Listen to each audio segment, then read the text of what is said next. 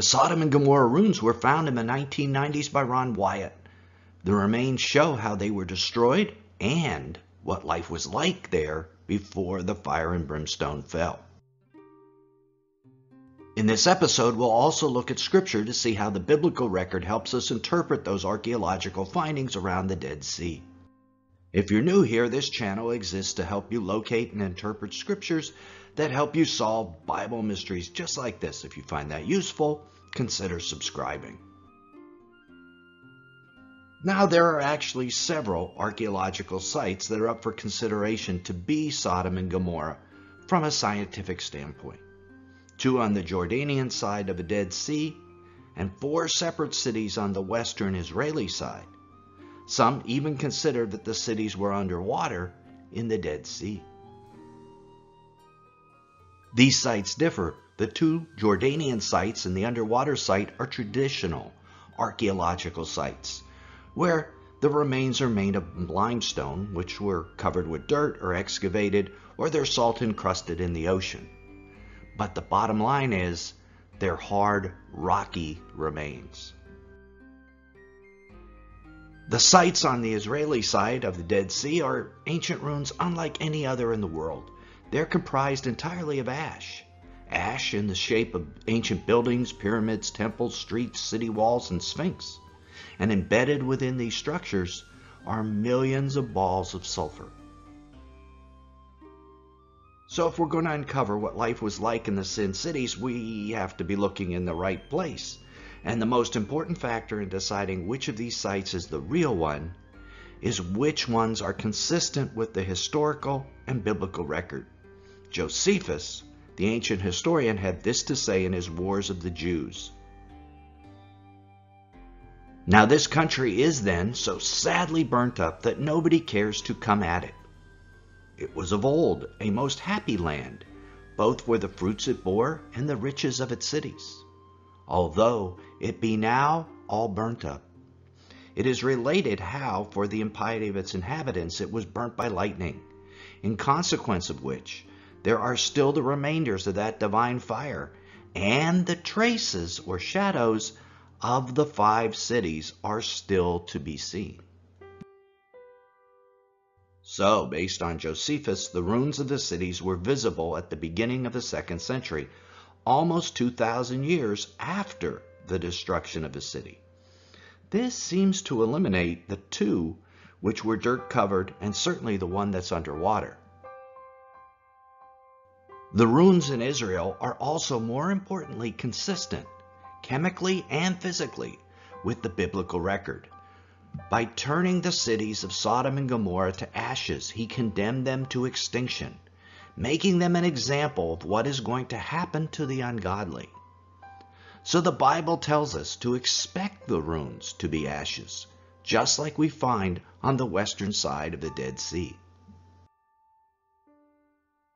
From the air, these sites and their ashen ruins appear a different color than the rock and the sand surrounding the countryside, allowing those who are interested to clearly delineate the extent of the towns and their ashen buildings. Of course, we got to remember that the full extent of wooden buildings at that time that encompassed the towns might have extended quite a bit further into the plain of the Jordan. The ashes are the remains of the limestone buildings only. That is because chemically, the ash deposits, and that's all that's left of the previous buildings, have been tested in laboratories and are calcium sulfate, exactly the material you'd expect to find when buildings made of limestone or calcium carbonate is exposed to sulfur in the presence of extreme heat. The ancient name for sulfur was brimstone, and we are told in Genesis, the Lord rained on Sodom and Gomorrah sulfur and fire from the Lord out of heaven, and he overthrew those cities, and all the valley, and all the inhabitants of the cities, and what grew on the ground. So the 2 ingredients necessary for the formation of these type of ruins was present: sulfur and extreme heat. But how extreme was the heat? All over the region, on most of the ruins, we see a bizarre wavy pattern to the ash. This is the result of thermal ionization, where atoms repel each other and cause this swirling pattern. It's estimated the temperature of the fire of the brimstone was 6,000 degrees Fahrenheit in order to cause this pattern, or about the temperature of the surface of the sun. Now, the ashen remains appeared to be man-made, shaped like buildings with right angles, arches, doorways, and other features that just can't be naturally occurring. And they are made out of the exact material we'd expect: calcium sulfate, and embedded with millions of sulfur balls, so pure in form that they are found nowhere else on Earth.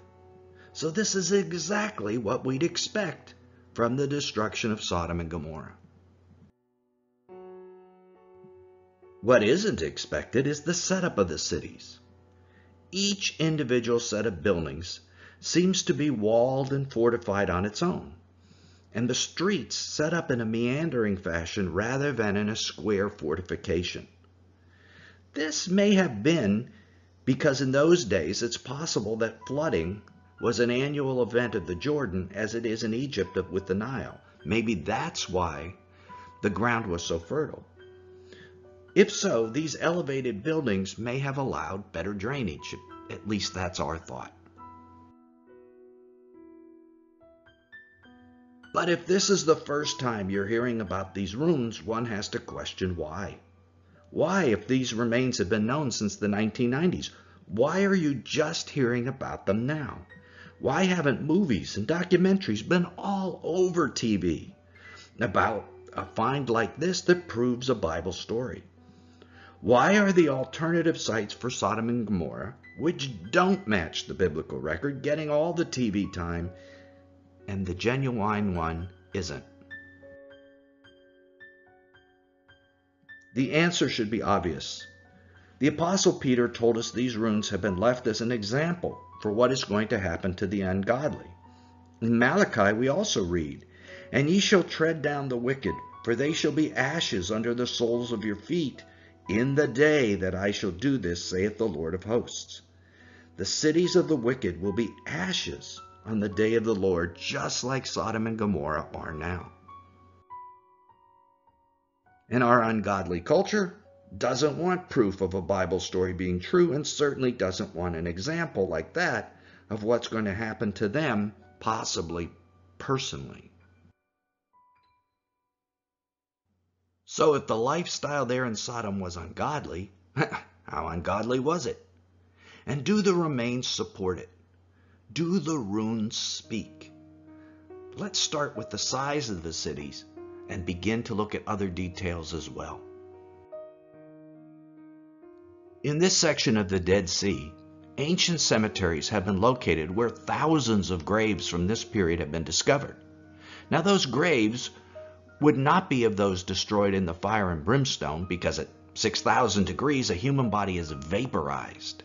But it gives us some indication that these were very large cities before the destruction.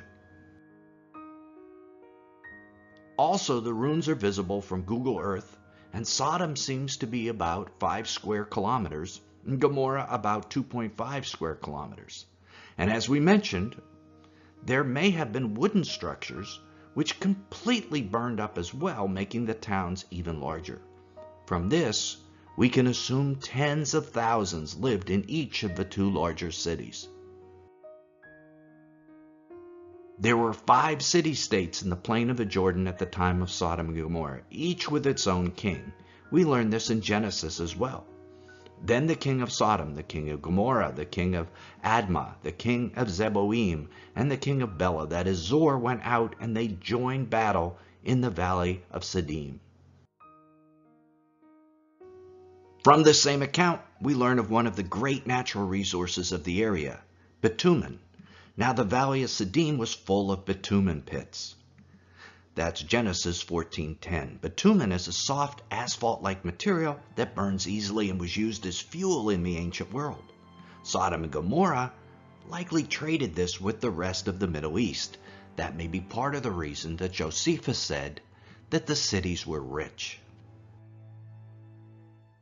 The Jordan Valley was also lush with vegetation at that time. Lot lifted up his eyes and saw that the Jordan Valley was well watered everywhere, like the garden of the Lord, like the land of Egypt. So it is likely they had great agricultural resources. These economic blessings led to slothfulness and laziness. Behold, this was the guilt of your sister Sodom. She and her daughters had pride, excess of food, and prosperous ease, but did not aid the poor and needy. And as we see, the prosperous ease didn't make them generous. They neglected the poor and needy. Sounds a lot like our culture today. In terms of religion, the ruins themselves give us an idea of their worship and gods. In the city of Gomorrah, there is a 40-foot-long remains of what appears to be a sphinx. And immediately adjacent to it is a pyramid, or ziggurat. This arrangement is much like the one in Giza, where the famous Sphinx is adjacent to a pyramid there as well. So although we can't tell exactly what gods they worshipped, the similarity with Egypt architecturally leads us to believe they may have had a similar religion to Egypt's. The destruction of Sodom and Gomorrah was during the same time period as the height of Egyptian dynasties, so some bleed over of their religion was certainly possible. They weren't that far apart. They certainly did not worship Jehovah, the God of Abraham and Lot. However, ancient ruins cannot tell us the level of depravity of the inhabitants of that city. What exactly took place there on those now deserted streets? Why were these specific cities punished so severely by God? Well, let's start with what God had to say about them. Now the men of Sodom were wicked, great sinners against the Lord.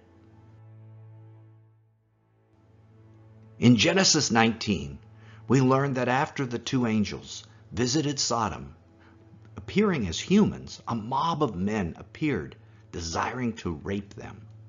The men of Sodom surrounded the house, both young and old, all the people from every quarter, and they called to Lot and said to him, "Where are the men who came to you tonight? Bring them out to us, that we may have relations with them." We know from earlier in this video that Sodom was probably inhabited by tens of thousands.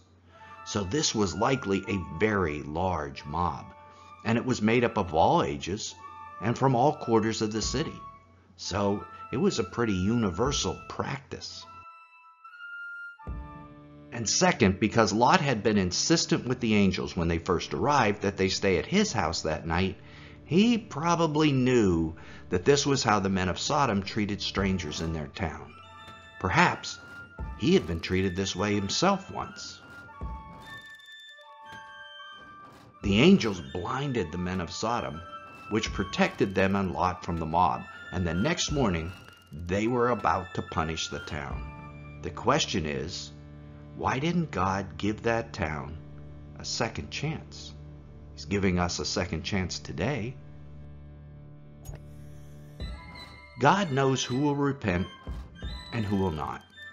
In Romans 1:28, we read about how those being given over to these same types of unnatural passions eventually results in what the Bible terms a reprobate mind. The Greek word translated reprobate is adokimos, meaning counterfeit. The root word was used for testing coins to see if they were genuine. So what is a counterfeit mind? What is a mind that cannot conceive the truth? A mind that doesn't work correctly? So were these specific towns at a point of no return as far as God was concerned? Evidently, they were. But we shouldn't think Sodom was the worst of sinners. They were just an example of what was coming. Here is what God had to say about Israel. "For the iniquity of the daughter of my people is greater than the sin of Sodom, which was overthrown as in a moment." Now, from our human perspective, we are not to judge who has such a reprobate mind and who doesn't. We should present the gospel to everybody. We should remember that some have this type of mind, however. So when Jesus told his disciples to shake off the dust as they went from town to town and were rejected, we should move on from those unreceptive or even opposed to our message. Pray for them, but move on. However, these runes are incredibly important to use as examples to the unrighteous world. The Bible has told us to use them that way. We've already saw what Peter had to say about this, and Jude also makes a similar comment. Sodom and Gomorrah and the cities around them, since they, in the same way as those judged in gross immorality and went after strange flesh, are exhibited as an example in undergoing the punishment of eternal fire. How can we witness using these runes? Well, one of the best ways is to share this video on social media to reach as many as possible with these stunning videos and stunning scriptures. A second way is to learn the similar lessons that Jesus instructed us to learn from the account of Noah and the flood, another Old Testament account that teaches us about the day of Jesus' return. To keep watching, click right here and find out about what the timing of the flood might teach us about the timing of the events surrounding the return of Jesus. Till then, this is Nelson, and I'll see you there.